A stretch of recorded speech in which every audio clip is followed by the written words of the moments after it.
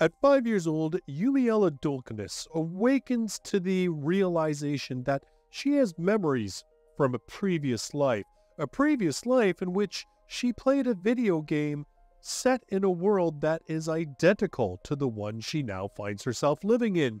She also realizes that Yumiella Dolkness in that game was the villainess. And not just any old Otome game villainess, but even a hidden boss at the end of the game. You'd think this realization might make her have fear or make her think that, oh, this is going to be a bad fate that I need to escape. Heck no. Gamer instincts kick in. She decides she's going to go grind some levels so that she's so strong, nobody's going to mess with her.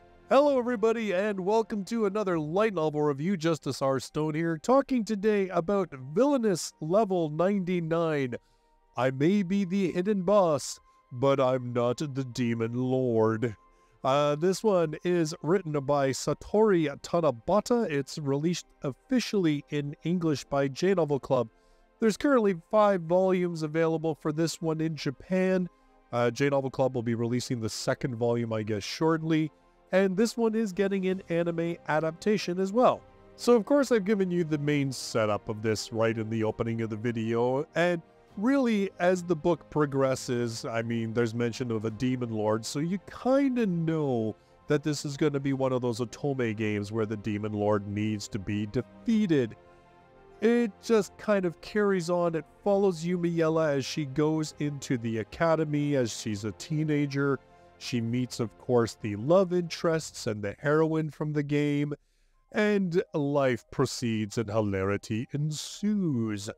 Now, I know most of you might be rolling your eyes because, let's face it, there's a ton of isekai, and really, actually, the villainous subgenre of isekai has been getting a lot of love and attention recently, but I'm going to be really honest with you, maybe for good reason.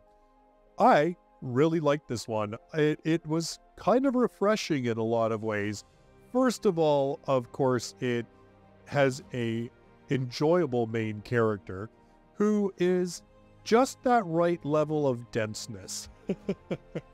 She's not quite as completely dense as, say, Katarina, or as completely in her own head, but she obviously has 2 levels of misunderstandings. The first is that she has a hard time dealing with people in terms of how they feel about her.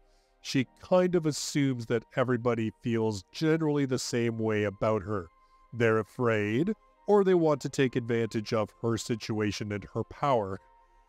Secondly, the one that actually is probably the most obvious and consistent thing throughout the book is that she doesn't quite realize that all the people that are living in this world don't see it as a game and therefore look at her like she's bonkers when she starts talking to them about what she has done to grind her level up to the top max of 99. This humor, of course, runs throughout the book. The misunderstandings, the Yumiella just kind of deciding that, you know, we just gotta up the danger factor here to get better results.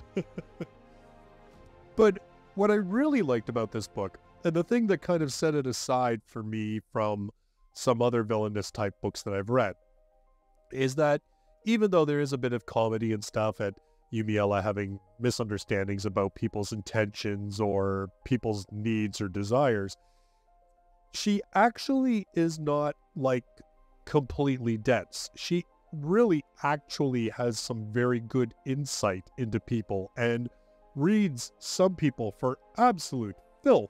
And she just is able to kind of use some smarts about situations and about the people that she's dealing with. It makes it pretty satisfying that she isn't just a complete idiot who bumbles her way through everything or, you know, more likely muscles her way through everything. This also leads to a couple of surprisingly serious and poignant moments in the book, which I have to admit I really enjoyed, but really kind of like surprised me that they were existing in a relatively lighthearted comedic novel. One in particular, and it's not a spoiler, is when Yumiella, as she is now, has certain realizations about why perhaps Yumiella in the game was a certain way, why perhaps she would have ended up as the final boss. She has that insight that perhaps that Yumiella, unlike herself, who has just decided to live like, you know, yeah, I can use dark magic. Yeah, I'm ridiculously powerful. Come at me, bruh.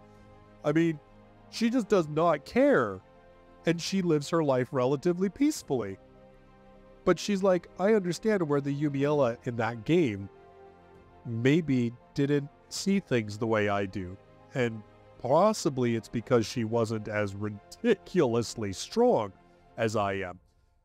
And it really was kind of neat to see a character not just so hyperfixated on her situation within this game, if you will, but even having some level of idea of just how things could have been completely different for her, or why perhaps Yumiella was completely different in the game. And even her own realizations that because she is so different than that game's Yumiella, that's the reason why things are changing, because she often notes just how much things have veered away from the storyline of the game. So overall, I really liked this one. It had a really good balance of that comedy, the action, like I said, even a couple of more serious and poignant moments. There was actually some nice little bits of writing in it that I really enjoyed. It was a really decent book. If you're looking now, of course, I don't know what the rest of the series is going to be like, but you know, if you're looking for a decent little isekai that's fun to read, but has a couple of little like nuggets that'll engage the gray matter just a little bit more or pull at those heartstrings a little bit, this might be a really good option. And to be honest with you, this first volume, it's a pretty satisfying read just by itself. You know, I'm having read it, I liked it enough that I may very well read more of it, but really, I could walk away from this series having read the first volume and feel pretty satisfied. So I don't know how that bodes for the second and later volumes, whether that means they're going to feel a little subpar because the author had intended this to be a one and done and wrote more because it was successful. I don't know that situation. Although, having looked at the summary of the second volume, it does look like it's carrying on sort of some very natural threads that were placed in the first book. So they're at least carrying on some of the ideas that they had sort of thrown out about Yumiella's future. So yeah, overall, this one, Villainess Level 99, I recommend. And you know what, maybe we'll even check out the anime when it comes out. So thank you so much for watching this video, and make sure that you give it a good old big old thumbs up. It does a lot to help the channel. I'd love it if you subscribed and you can see all of my future light novel reviews and, you know, some other stuff that I've got coming on the channel as well. In the meantime, thank you so much for joining me. I look forward to seeing you in my next video. Till then, bye-bye for now.